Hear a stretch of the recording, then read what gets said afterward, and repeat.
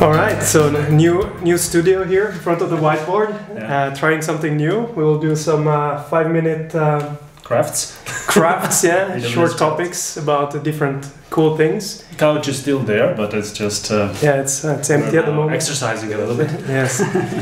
So yeah, we'll just jump right in, and today we're going to talk about Lambda, which is a massive topic, and we're going to focus on two aspects. It's on one dimension. It's async and sync. So the ways how to invoke Lambda function. Yeah. So we have async and we have sync, meaning, as we all know, it's a common normal pattern outside of cloud, outside of AWS. It's just you can call it in a request response, and you're blocking for the response. That would be sync. Yeah. And async is simply you're just basically queuing something on a queue, and you might get a response or it's triggering something. It just depends on the architecture. Fire and forget. Yeah. You just send a request and then you move on, and whenever it is finished, it will not notify you that it is done. Yes. So what we want to do now is let's start with async here and go through a few of these AWS services that implement this kind of async behavior with lambdas. Yeah. So yeah. Put a lambda here. Yeah, you can go ahead with another color. You can put a lambda. Okay, cool. So I would say let's put down a couple of services that in AWS like S3. Object storage notifications. So whenever object lands in S3, it can fire an event to Lambda, and Lambda can then pick up the object and do something with it. Yeah. Next to it, also quite often used service is Kinesis. Yes. And Kinesis is used for streaming, data and video streaming, every time a new message arrives into Kinesis, it also can fire async request, so event, to Lambda to finish something. Yeah. We can also mention IoT service. IoT as well, so I'll put it here just to have a space, and I'm intentionally doing like dots with just one arrow here, so that it doesn't come back. Everything is one way only. Yeah. Queues. Yes, from queues. So, for example, SQS. SQS would be a nice candidate where you are sending messages to SQS. It's not the only queue in AWS. There are others. So you can use also, let's say, Kinesis for the same purpose. You can use Kafka, for example, managed version, RabbitMQ. So the difference there is only a number of messages, frequency of messages, size of messages. That is something that's differentiate between which service you would use for queuing. Yeah. But each of those, whenever the message arrives, it triggers Lambda function. Yeah. Then notifications, for example. SNS. SNS, exactly. Service that... very flexible thing as well. Yeah, so for example, SNS integrates very nicely with CloudWatch alarms. So whenever alarm is triggered on something inside your architecture, infrastructure in AWS, SNS can trigger Lambda, and then Lambda can do something about it. Yeah. And step functions, for example, orchestration service for Lambda. I'll just put step functions like this. Step functions is an interesting service because it operates in both ways. It can invoke Lambda in both asynchronous and synchronous way. That's why we're going to put it on this side later on as well. And I would say there's also like a Lambda itself. So Lambda itself can call another Lambda through a feature called Lambda destinations, where you can asynchronously invoke Lambda. Beside these AWS services, what you can do is you can just use a normal SDK from AWS in the language of your choice. Let's say if that's Python, that would be Boto 3. And there you have calls where you put the type to be event, and then it's asynchronous call, or it can be type request response, and then it's a synchronous call. Yeah. So I would just put here like SDK as another way to asynchronously call Lambda function. Yeah, and the last one that we also talked about earlier was Event Bridge. Ah, yes, excellent. Event Bridge, yes. Event Bridge is a relatively new service that is super powerful.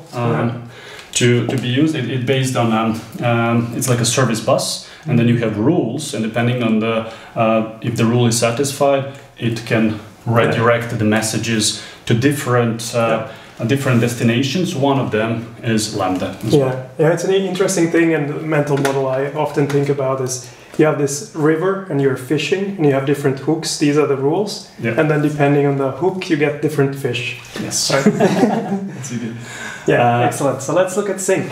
Async. Okay, so sync space is very interesting, especially it's used for different architectural models, let's say, right? So for the mobile and web applications, you would go for usually for the sync way, where you send a request. It's the normal way. And you wait for the response, yes. REST APIs.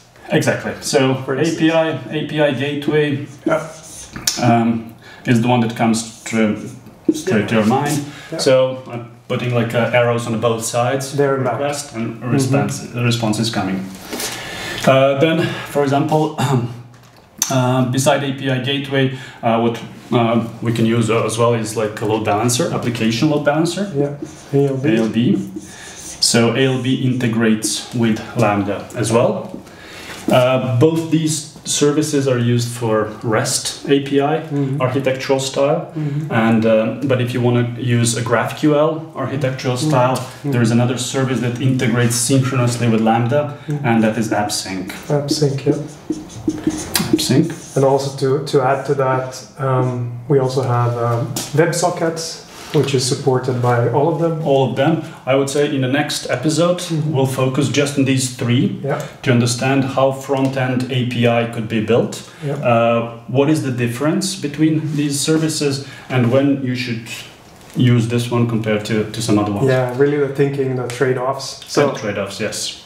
We said step functions as well. Yes. Step functions can invoke also lambdas in a synchronous way. And CloudFront. CloudFront, yes, cool. CloudFront, also worth having one episode about just CloudFront as a great security service. When we say CloudFront Lambda, we actually mean here Lambda at the edge.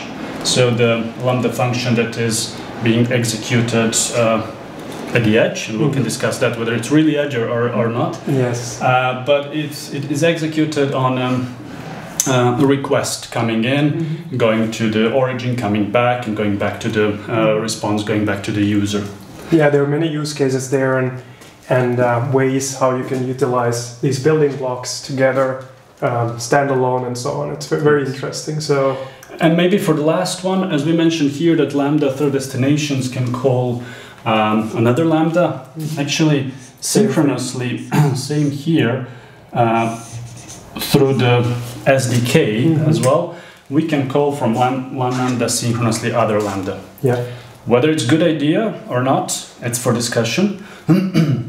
I would say it could be considered as anti-pattern, because while this Lambda is executing and calling the other one, this one is just idle, waiting for response. You're paying for both. Yeah. This one is doing nothing, and you're being billed by each millisecond of this Lambda being idle. So that's not idle situation. But for example, if we think about server-side rendering frameworks, let's say Node.js, you could use Lambda here as a dispatcher, and that would dispatch requests to other Lambdas that are processing the requests. Yeah. So I think that's it. Maybe we have missed one or two these services that also integrate with Lambda, but I think the point is to show that there are two ways to invoke, and which services are mostly used in async and sync way of integrating with Lambdas. Yeah, absolutely. And like we said, these 4 ones here, we're going to now, in the next episode, take a look at in more detail. How do you build APIs for your web, for your mobile applications in a modern and interesting way, powered by Lambda. Yeah, let's do that. Great. All right. Thanks. Thanks.